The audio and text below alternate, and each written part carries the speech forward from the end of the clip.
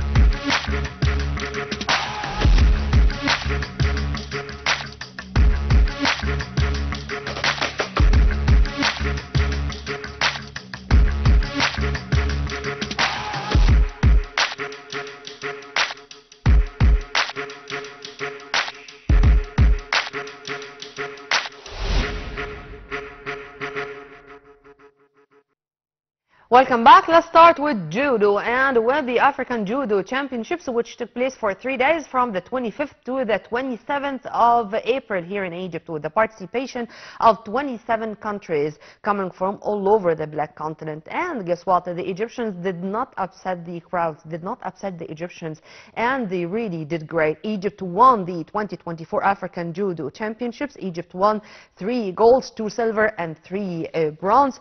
Also, the International Judo Federation Director General Vlad Marinescu, who was here in Egypt, said, or I'm going to quote him, "Congratulations to the Egyptian Judo Federation, its president and his team, the government who organized this great event, as well as the African Judo Union president and the board members of the organization who contributed to the stellar event that brought together almost 200 athletes from all over the Black Continent.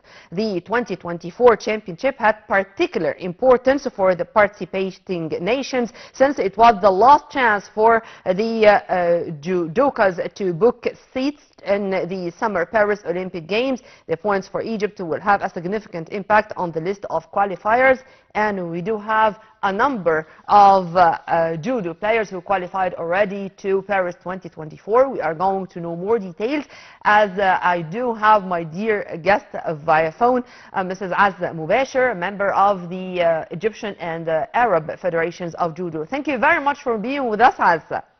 Good evening, Nermeen. Thank you so much for you. I was expecting you here in the studio, by the way.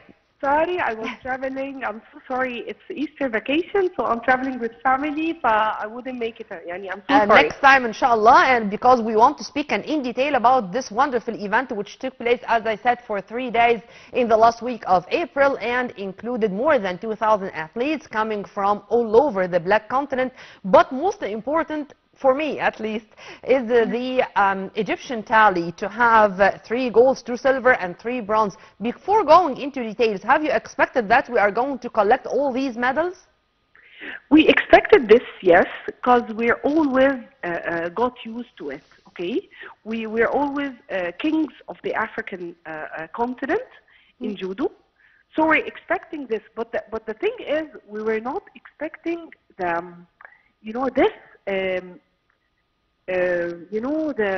the feelings about the people, okay, the environment, the activeness, okay, that we saw in this tournament or in this championship.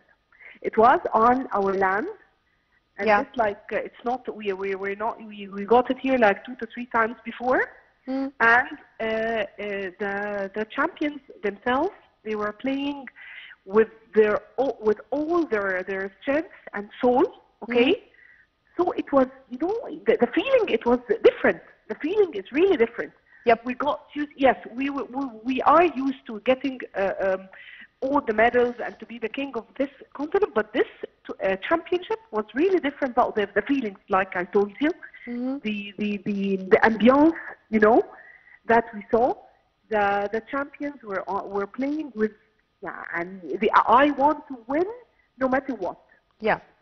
I'm going to return back to the competition and to the Egyptian stars who qualified already to Paris 2024. But before going into this, I'd like you to speak with me a little bit about our female judo players. Because since Hiba Rashid, we did not feel that we can have a champion, a girl who can invade this sport in specific and move forward and clinch titles. No, we have. These days we have, actually. I don't want to forget names, but we have like Tasneem Rushdie, we have Noura, we have Safa, we have a lot of names. We have Aya, Ihab, we have a lot of names. By the way, they are so fierce, they can compete, and they won the group, Yes, they took the first place in the group. As they, most probably, they will be champions like the next championship, inshallah. Inshallah. Yes, we're preparing them. They are so in good shape. They are preparing well. They are training every day and night. And we're gonna hear the names, yes, like what you said, the Hiba Rashid, Sabah Ramadan, and many others. Yeah. Now, Abdurrahman Mohammed, 81 kilograms category, Ali Hazem, 90, yes. Muhammad Abu Ra'ya, plus 100. Those already booked their tickets to Paris, true? Yeah, the two who booked their tickets already are Yusri Sami and Abdurrahman. Okay. Zingo. We're still not. There are a lot. We tell you, there's like championships. 2 champions at championships, I think. Or we have to wait until like the 29th of June to be 100% sure who's gonna travel to join the Olympics in Paris. Inshallah. You still count your points until the 29th of June. Oh, this is very late. Yes, you can. I mean, it's less than 1 month before the start of the competition of the Olympics. Yes, but the one who's already there, or we have 2 tickets there, خلاص booked. يعني it's there. Yes. That is Yusri Sami. Yes. Yusri and Zingo, Abdurrahman. Abdurrahman. Yes. As far as also as I know that on the last day of the tournament, certificates of recognition were presented to 4 judokas, including the legend Muhammad Rashwan. Who was behind the idea? What? As far as I know, in the last day of the competition or the tournament, certificates of recognition were presented to 4 judokas, including our legend Muhammad Rashwan. Tell me about it. Sure. Muhammad Ali Rashwan is an icon. You cannot miss. He's an icon for clean play. He's an icon for not only for judo, but for ethics and morals in sports in general. He's not presenting only judo, but his presence is always reminding us that you have to put ethics before winning. Yep. You have to be ethical. You have to be moral. You have to keep your ethics and moral on the first level before winning. And it's all about Rashwan. That's the whole dilemma about Rashwan. Yeah. Definitely he's a champ. definitely he reached to play at the final match in the Olympics, and he lost his No, I match wanted against to speak the about this a Japanese. little bit, Azza, because I wanted to know the impression of Rashwan regarding the performance of our players. Have Oh you my God, talked he with was him so about surprised. their He was so performance and surprised. about the pieces of advice he would give to them? Yes, he told them you have to present. You are representing your country. You have to be moral. You have to be welcoming. You have to play a clean play. Don't. You are representing your country, so we have to present it in the best way. Yeah. Yes, these are his advices to the champions, definitely along with the technical part, but the moral part was really dominating. Great, because it's very weird, if I might call it this way, that in many sports, not only judo, by the way, we are great when it comes to the African level. And now there are very advanced performance from our African rivals in all sports. And it's an example that the final day saw vigorous duels in the individual competition, particularly between Egypt and Algeria. But unfortunately, this is not the case in the Olympics, when I can say that we are dominating not only in Africa, but also on the world or the Olympic levels. Let me tell you, if you don't have this info, that Yusri Sami, he got the third place in the world record, by the way. Yusri Sami, the one who's joining, inshallah, Paris Olympics, he ranked third on World Championship 2 to 3 months ago.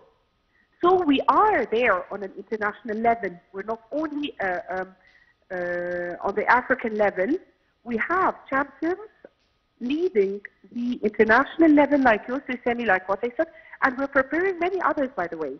And these names you just mentioned, like Zingo, Abdurrahman Abdelghani, Ali Hazem, Mohamed Abu Ra'ya, I don't want to miss Tasneem, Noura, Aya, Safa, all these, Omar Wedna, all these, they will be competing on an international level, by the way. Competing is great, but I want to know your vision. Do you think that we can expect a medal in the coming Olympic Games in judo? Inshallah, inshallah. The federation, the Egyptian Federation, is doing its best. Okay, we're all supporting by all means. We're doing the best, by the way. And no one is keeping anything from helping this team. Everyone is trying to give by time, by advice, by everything. We're trying to make them well prepared for this competition, like you said. And we're hoping, inshallah, they will win a medal, inshallah, in the Olympics. One final question, Azza, because now all the time we are speaking about sports not only as talent and intensified and extensive hours of training, hard work. All this is okay, and all this, of course, is found on the ground. But now sports, it's an industry and based on science. Let me know, and in brief, if you permit me, about the preparations ahead of the Olympics. I mean, now each player, there are doctors, nutritionists. Definitely, there is a doctor. Okay, go ahead. I'm listening. Dr. Magdi Sabbagh, definitely. Dr. Magdi Sabbagh is there all the time with the champions. Okay, a psychologist is there as well. Nutritionist is there as well. We're keeping everything, by the way. We're presenting every single support, like I told you. On a psychological level, there's a psychologist who is preparing the players to be stable, so as not to be tense, so as not to be agitated. To keep and to maintain their mental fitness, because it's not at all less important than their physical fitness. Because of this, Azza, I told you that I was expecting you, because we do have a lot to speak about. Promise me that you are going to be my guest, inshallah, when you return back to Cairo. Inshallah, inshallah, yes, I'm all yours, inshallah. But like I told you, there's everything prepared for them. Inshallah, we're doing our best to win a medal in the Olympics, inshallah. Inshallah. Happy Easter to you, dear, and congratulations once again. Thank you so much. Thank you so much. We were very much delighted to have with us via phone Azza Moubasher, a member of the Egyptian and Arab Judo Federations. And now to continue with our good news, or wonderful news to be accurate, when it comes to Egyptians doing great on the African and international levels. Going to volleyball this time, El Zamalek defended African title and earned Club World Championship ticket for the very first time for such a team, and for in general the girls of volleyball of Egypt. Egypt and Zamalek earned their right to compete at the December 2024 FIVP Volleyball Women's Club World Championship. They defended their Women's African Volleyball Club Championship title and picked up the second continental crown in the club's history after a dramatic 5-set all-Egyptian final against tournament host Al Ahly in Cairo. And this was on Saturday, only yesterday. An Egyptian team has never participated in the Women's Club World Championships before, so this is a real achievement. Congratulations to the White Castle, and we hope that they are going to represent Egypt in the best way ever in the Club World Championship, and that this is going to be only a start for invading the international world of volleyball. To another African competition, and this time it's gymnastics. Minister of Sports, Dr. Ashraf Sobhi, congratulated our national team on winning the